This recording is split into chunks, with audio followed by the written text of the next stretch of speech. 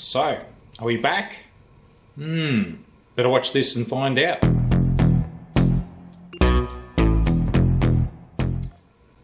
So, welcome back guys to Leila Central. It's been quite a few weeks since I've done another video.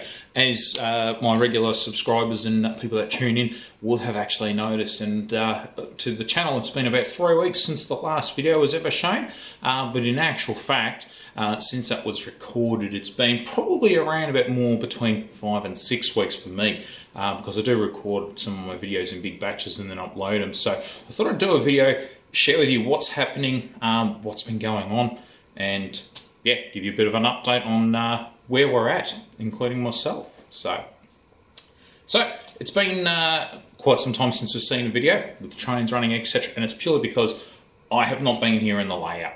I've been very busy with work at the moment, and of course, for those that remember on my last video, my daughter hasn't been too well, so we've had a lot of unexpected bills come in. We've been busy trying to look at all that sort of stuff as well and get it rectified. And for those that express their concern and well wishes, you know, thank you very much. Obviously, for anyone that's got a parent and a child, you never want to see them unwell. Thankfully, she will be fine. It's not life-threatening or anything like that, but obviously something's not right. Not going to go into full details on that, but and as a result, with that combining with work and personal life, I have not been in here for close to around about 6 weeks, so it's been a long length of time. No purchases, nothing's been done, and my last videos with construction were in regards to doing a bit of the scenery and painting all that. I have not touched it since, so we're grounded to a massive halt here. On that note though, I am keen to get back in here. I mean, I'm in here right now, but then again I look at some of the stuff and go, what am I going to do? Because there's so much in here to do. The layout is very, very in its infancy, and no layout is ever going to be finished, of course. But when I look at this, I mean, as you may have seen with some of my videos, I'm jumping around from spot to spot, just trying to, one, create some variety for myself so I don't get bored with it, but at the same time keep interest with you guys, my followers and subscribers. So now I've noticed in the past couple of weeks I've picked up a few more subscribers as well, so welcome guys. You know, thanks for tuning in and checking out my videos, and don't forget to, you know, hit the like button, always comment. I do like to you know, receive your feedback as well as comment as well. So I thought I'd give a bit of an update, see what's actually been going on with the layout as well as the channel, and yeah, see how things are. So moving on to the future. The next couple of months are going to be quite busy for me. I mean, this channel and this hobby is essentially a hobby. It isn't my life. So while I do like to try and see if I can do a weekly video, unfortunately, life just doesn't permit that. So there will be times where I might put a video up every fortnight to maybe once a month to, yes, weekly.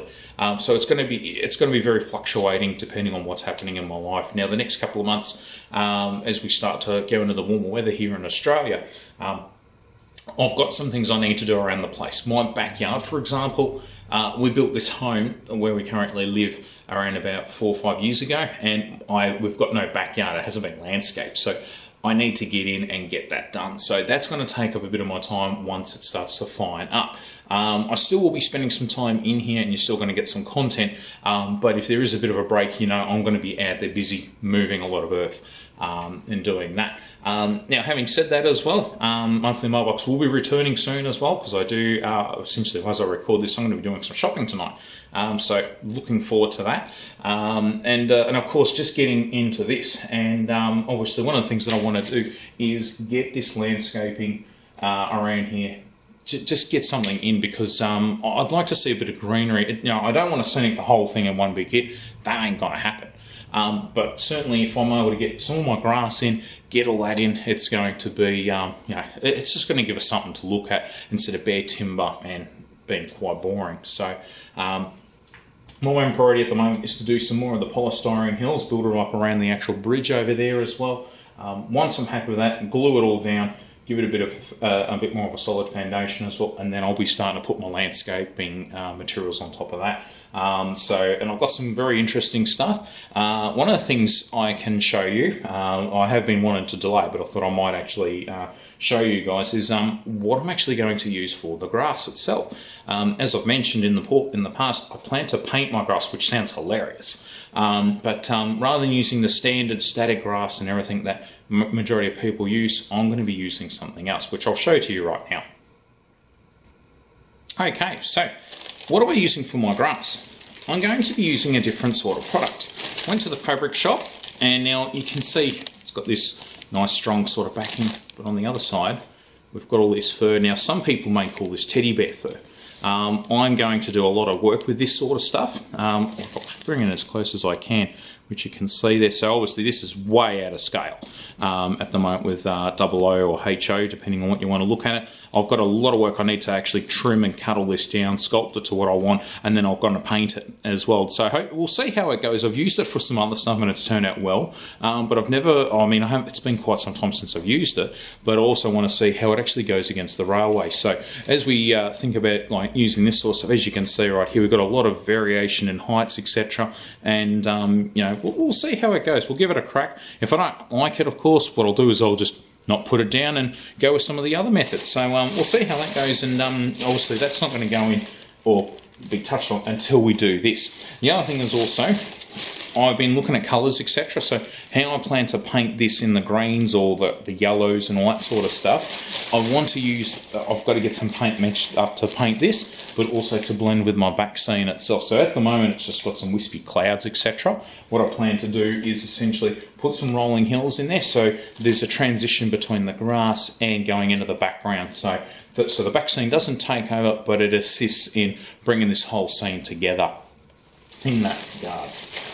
The other thing that I'm quite keen to work on at the moment is, as you guys are aware, if I can find, here they are, as you guys are aware, I did get a heap of the Acura scale cement wagons themselves. Very great wagon, I'm a big fan of these. They are obviously very, very polished, as you can see, there's no weathering on them. I am keen to just get a little bit of work done on them, get them toned down a little bit, get them not bright and shiny like this, really. So I want to get into that. The other thing that I'm more keen to get into is my railroad wagons, which some of you guys may have seen in the past, where I've essentially got a massive, well, not massive, but a very lengthy rake of these.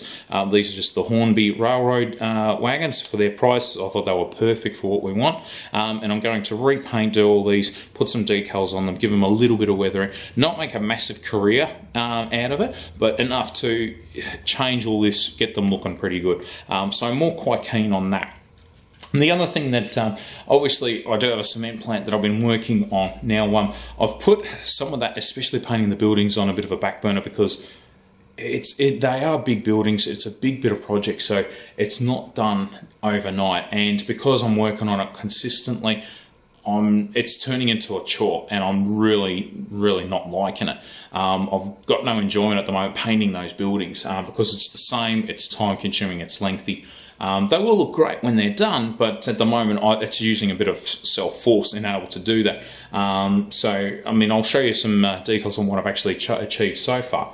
But it's one of these things where I want to start these projects and do them, but after time goes on, if it takes too long, I start to lose a bit of interest. So the best way for me is to back off it, focus on something else like I have been with the scenery over here, and then I'll come back to it as well. So it is a work in progress, and we'll go from there. The other thing, actually, one second, I'll grab it.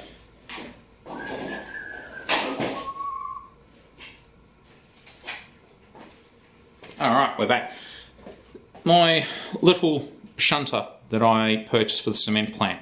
I do like it. It's a good shunter, but unfortunately, I'm very disappointed with how it runs.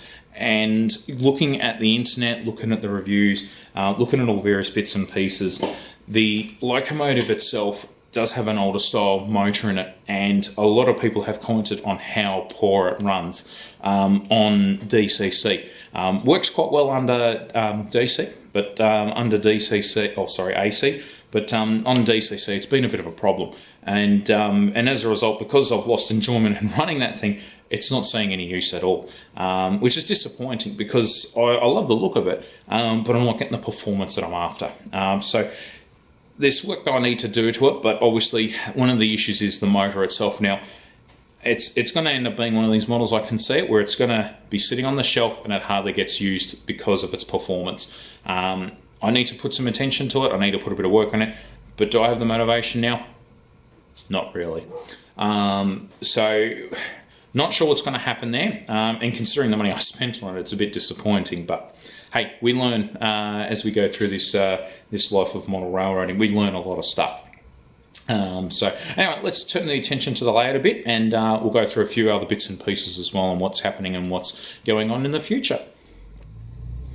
Okay, so now we're over here essentially at the cement plant itself, and we'll basically have a discussion on what we're actually at here. So as you can see here, I have been starting to do some work on the actual buildings themselves. There is essentially a lot of work that needs to be done, so I'll just zoom in here if I can.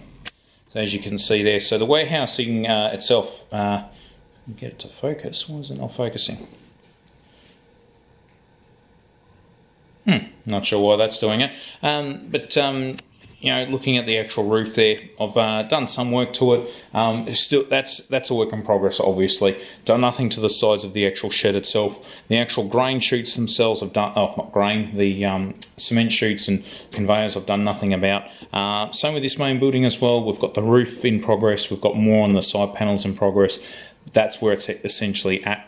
The actual train, I don't know what you call it, the canopy, just right there, right here. Again, that's got some basic stuff done to it, but that's still got a lot of work that needs to be done to it. On the main building, on where it's all going to head towards, you know, is still there. And of course, we do have the grain size, the size right here, which again, you know, they've had some basic work for the concreting here. I still want to do some more to it, put some basic details on there. But again, haven't been touching this too much because, I mean, this is a big project. I mean, I'm going to be extremely grateful when it's finished, and it's going to look great when it's done. But getting there it's the moment. It's a bit of a marathon, and I'm running out of puff. So I've been putting it on the back burner a bit and focusing more attention on the country area over further. So once that gets done, I'll be a lot happier. And of course, I started doing some point rodding down around here, which will look the goods. Obviously, when it's all in around elsewhere. And once that's all in, it'll, well, let's face it, the point rodding is extra detail. It'll look great once done. And then I can get into doing some track painting as well, which the track painting, I reckon, will be actually done first over further in the country.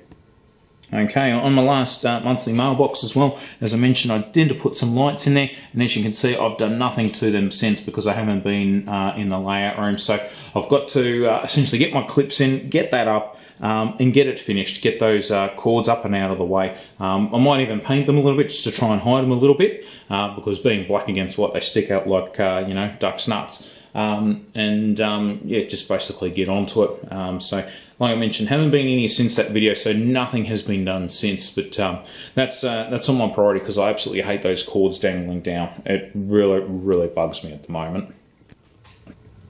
And of course, now we're at the country area where, as those are aware, you know, we've got our main lines going from here, going under the bridge, going over further, and essentially going into the footyard, which is behind this pile of rubbish or offcuts. And as you can see, I've got a lot of stuff just sitting around. So the just due to me plonking stuff down and just leaving it there, yeah, haven't been getting any trains running. I haven't been in the room.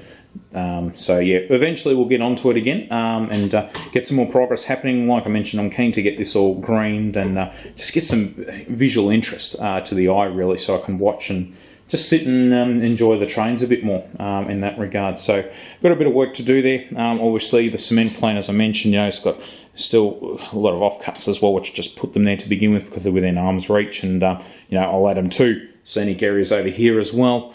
So you know, got a bit of work to do in that sort of regards. So the place is, I did tidy it up, but it's become a mess very quickly. And obviously not being in the shed, well, I've done nothing to address it really. So need to get onto it in that regards. So there we have it. That's essentially the update, or essentially a bit more of an information for you guys on how the what's been happening with myself and of course the channel since all of a sudden we had a lot of videos coming out every single week and all of a sudden just ground to a halt. But we will be, there's going to be some more videos coming out soon, purely because I want to get into doing bits and pieces, and I'll record things as I can when I do them. And of course, if you're watching the channel for the first time, feel free to follow along if you want. I'm not a professional modeler by no means, however, but I do like to record and blog my progress on that, and just share with you guys what I'm doing, whether there's of any interest for you guys to see how I do something, or even of course give your advice on what you think I should do as well, because I do enjoy reading all your comments. So hopefully we'll get to see some more videos again, and yeah, stay tuned, and thanks for sticking around. So take care guys, bye for now.